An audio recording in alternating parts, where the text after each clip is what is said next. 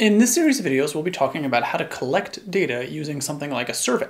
Now, it's really important to understand how to do this if you're actually going to be designing a survey, but almost more important is doing this so that you can understand how to critique a survey. That is, if somebody else collects data on your behalf and you have to vet whether that data is collected in a manner that's appropriate, you need to know what the survey instrument looks like. And you need to know if the practices that were taken in designing that were up to spec or if they were not so good at all. So the main thrust of the next series of videos is about survey design and how you can be critical in understanding if it was done well or if it was done poorly.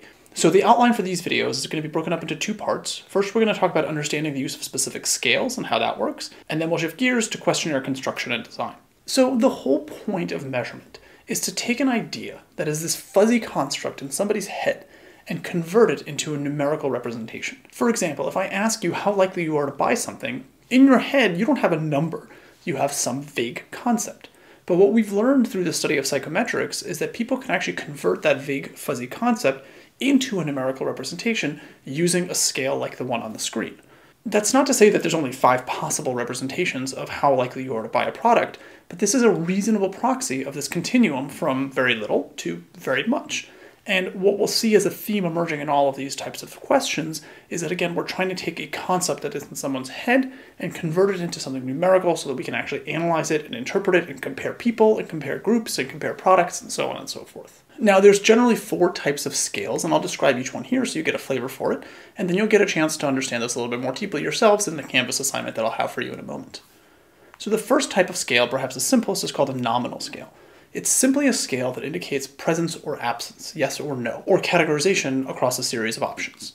There's no ranking, there's no preference, it's just a yes or no or category. So for instance, you can state which of these two you prefer. Do you prefer the Steelers player Ward or Polamalu?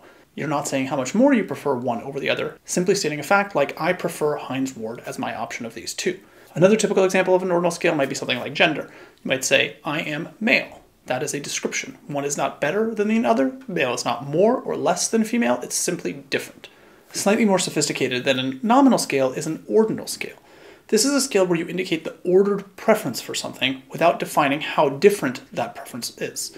So maybe a little bit of an example to make this clear. If I ask people to rank order their favorite fruit, they can probably do that. So they might say that peach is their favorite, banana is their second favorite, and apple is their third favorite.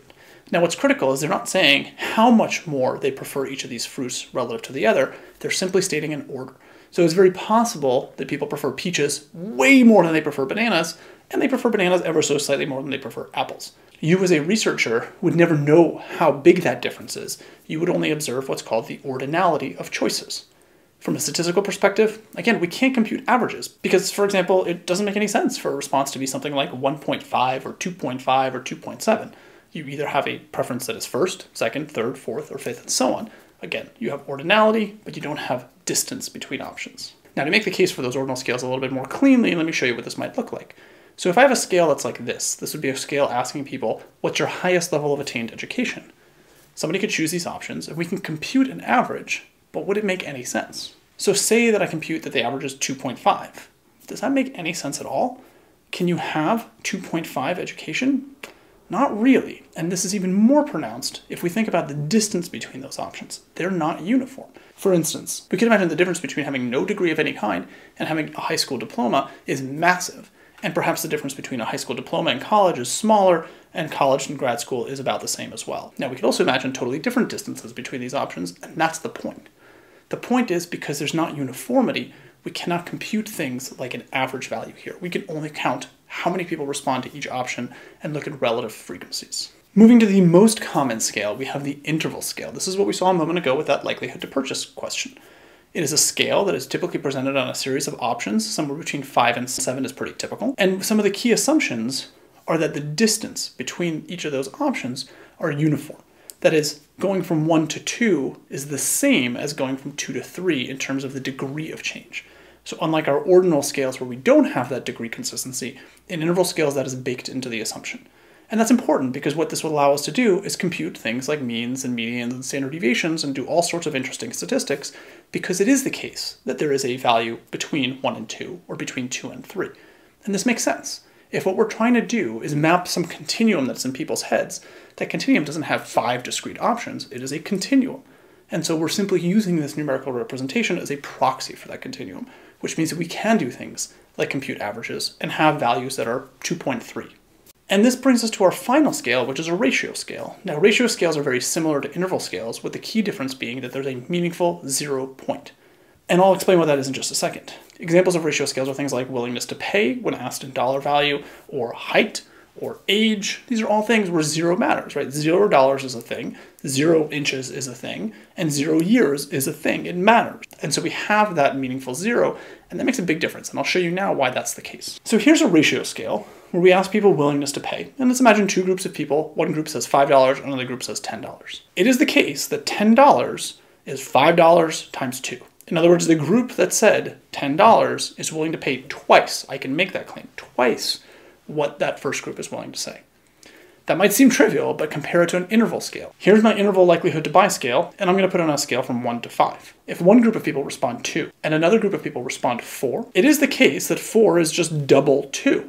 But that is an incorrect interpretation. We cannot make statements like double or half or triple because there isn't a meaningful 0, and let me show you why. That first scale for willingness to pay, I can't change the meaning of $5 and $10. They are what they are. But for the second scale, for the interval scale, the numbers that I choose to put on those is absolutely arbitrary. For example, I can change my scale to this. This psychometrically captures the exact same thing. 5 points, there's a continuum, we're measuring those.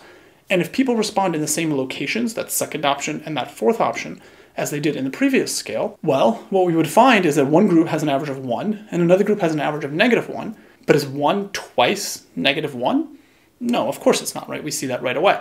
In other words, it's impossible to interpret it the same way. In fact, 1 is -1 times what -1 is, which makes no sense at all. And so we can't make those types of relative statements in terms of multiples, like twice or 3 times or half or a quarter. That's not something we can do with an interval scale. We can do that with a ratio scale. So this is the point where I'm going to ask you to go back into Canvas, and there's a short quiz, and it's an ungraded quiz, it's just there to see if you understand the concepts, which will ask you to identify the different types of scales that we're using here. And in the next video, we'll actually debrief all of that so you get a sense of whether you got the intuition right or not.